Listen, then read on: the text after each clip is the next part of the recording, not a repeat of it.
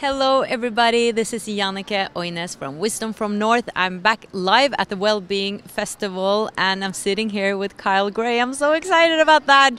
You just did a yoga class and it's so sporty of you just to show up here. How are you? Yeah, I'm really good. How are you? I'm wonderful. Yeah. And you're quite the angel expert and you're coming from Scotland and you've had talks there, you had yoga classes and you spoke a little bit about knowing your angels. Mm-hmm. So let us start by the basic actually. Do we all have angels around us? Yeah, I really have this belief that everyone has an angel, no one has been forgotten. But I have a really different idea on what an angel is.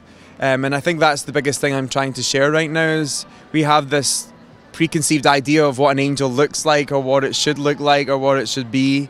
But an angel for me doesn't have to be something that has wings or feathers. It can also just be a good person in your life.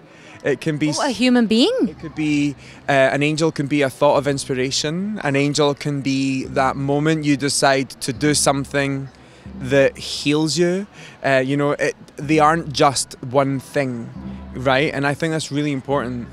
We seem to think an angel is like this being that's from another world, but I've started to see angels in a very different way in the last few years. So isn't it a specific being? I mean, can it be just different energies you're saying? That's what I'm saying, yeah.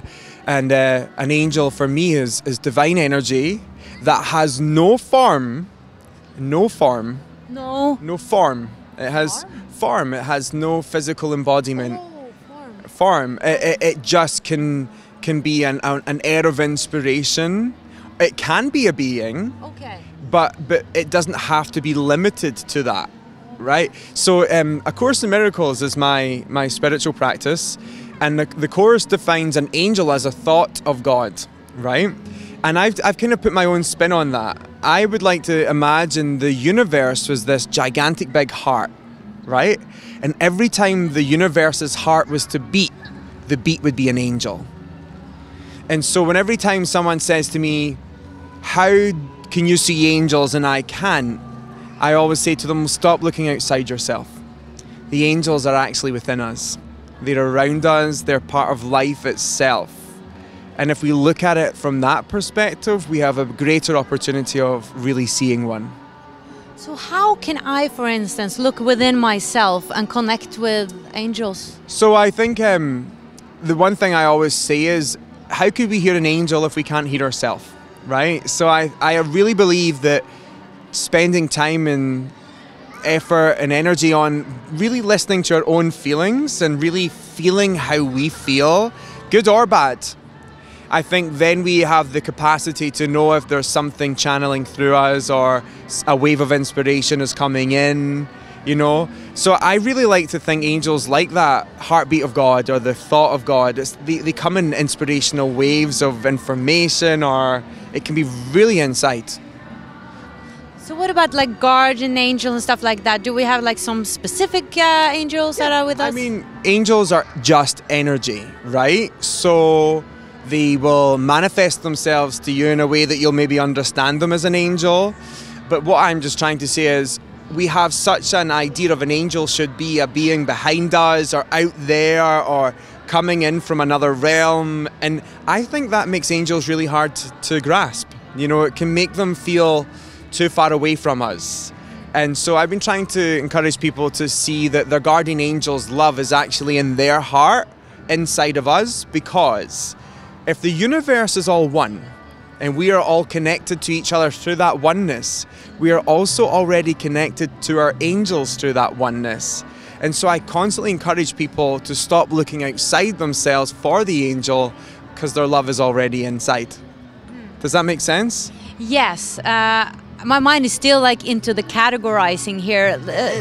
Yeah, because we have the higher self, right? Like we're connected to the higher self. But would an angel kind of blend into the higher self, or would it be something exterior to the higher self? Well, you know, the Western mystery tradition actually believes the higher self and the angel are the same thing. And I'm here saying, well, for me, the higher self is one with the universe, so the angel and the higher self could be the same thing. And I'm into the questioning of that right now. You know, because I feel like when it comes to angels, people always say, have a very open mind, right? And then great teachers who are interested in angels always say, angels are this one thing. That's not an open mind. Angels find ways to speak to us.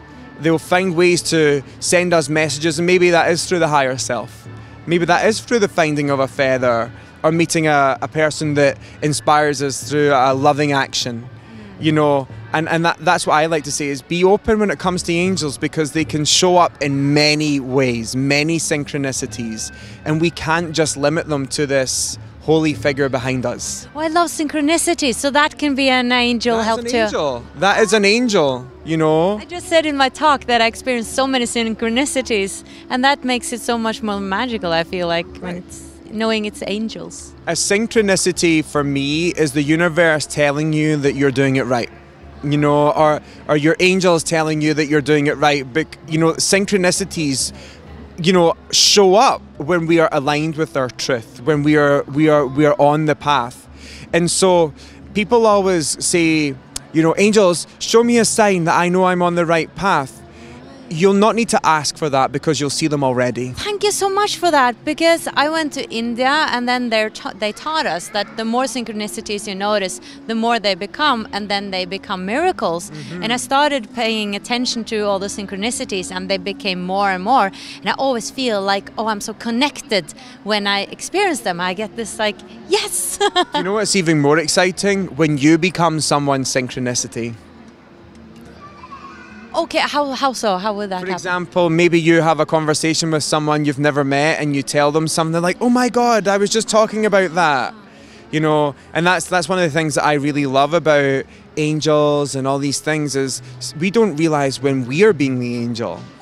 Yeah, that's what you meant in the beginning, in a way. Yeah, that's what I mean, you know, like when we come across someone and we share something loving with them, or are there to help someone when they really needed a hand. And so one of the things that I've been trying to do in my own life is be the angel. Now, one of the things I always love to share about angels is in spiritual texts, when they're spoken about in the Bible and the Kabbalah, they've never always been seen as gentle beings. Sometimes they're ferocious. Sometimes they're strong-willed and fiery, and they are, you know, outspoken, and they say when they don't believe in something. Sometimes that's being an angel too. So, you know, sometimes you're being an angel for someone when you tell them the truth they need to hear. Yeah, that makes sense. You know, and I think that's a big deal. You know, so when I say to people, if you want to experience angels, be the angel. But knowing being the angel is actually just finding integrity in every moment. So tell us, can you give some examples of some experience you've had with angels? So I think it's cool to say that that's me speaking about angels and the way to try and connect with them, but I've also been very lucky to have these moments in my own experience where I've physically seen angels, or I've seen like a manifestation of energy that feels like an angel. And I've also been really lucky to give messages to people who are really needing that support. And anytime I've ever seen an angel, the one thing that I've really loved about them, I see them as these very much beings of light, you know, just pure light. And I always see them with these really black eyes that look like the night sky. Black eyes? Eyes, yeah, it's like the night sky. Not dark and scary, but like black as in the night sky, you know? And but these eyes are so loving. And one of the things that I've always found about angels is they make us feel naked. In the sense where they see everything. There is nothing we can hide from them. Does that make sense? Yeah. And so one of the things that I do when I'm teaching angel workshops is I teach people to look into each other's eyes and really look into their eyes. And there's a part of you that wants to smile or do this and hide, because we really don't want to be seen, right? Yeah. And the more we get used to being really seen, like really seen, the more we give permission to the angels to see us too. Okay. Does that make sense? It's all connected. Yeah, it's all connected. So, but one of the things I've also seen is, my favorite story I've been telling for a while now is a woman came to me for a session, and I used to do private sessions, and I had like a 3-year wait list, and she got to the front of the list and she didn't want a reading, she just wanted me to give some Reiki to her. And I really believe that we are our own healers, you know, I really believe that. And I held her hands and I closed my eyes and I seen her angels. And they looked at her and they seen her through these deep loving eyes of pure acceptance. And they seen her as whole, they seen her as healed, and they seen her as complete. And I told her that. And she said, well, right now I have lymphoma cancer, you know, I am not healed. And I said, no. Your angels are holding you in the vision that you are healed, that one day you might join them in that thinking and heal your life. So even when we feel broken, even when we feel lost, the angels hold us in a pure vision of grace, that we will one day join them in their thinking. And in that thinking, I really believe that's when we can heal ourselves.